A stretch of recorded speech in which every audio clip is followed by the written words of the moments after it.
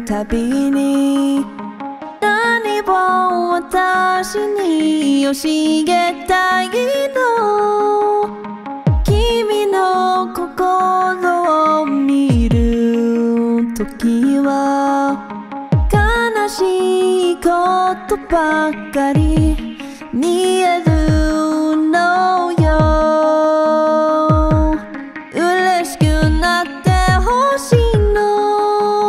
時々せずに本当の気持ちを教えて、心を開いて乗り越えて。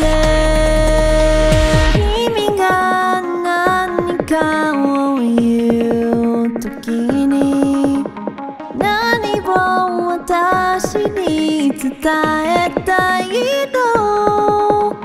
君が何かを言うときに考えすぎてしまう。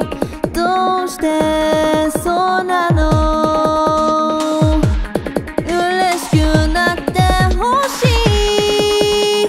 時々せずに本当の気持ちを教えて、心を開いて乗り越えるうちに、心が痛くても本当の気持ちを伝える。怖がらないで一緒に乗り越えよう。君の心 Please 君の心 Heal 君の心 Me 君の心考えすぎてしまう自分について、何を最初に気づいた？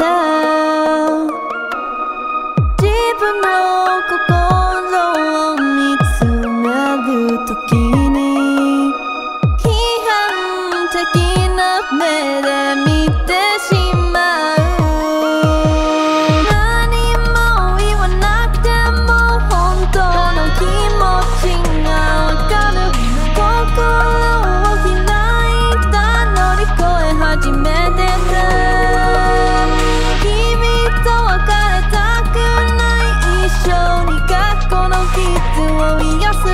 未来の心配しないで諦めないよ。君の心、君の心。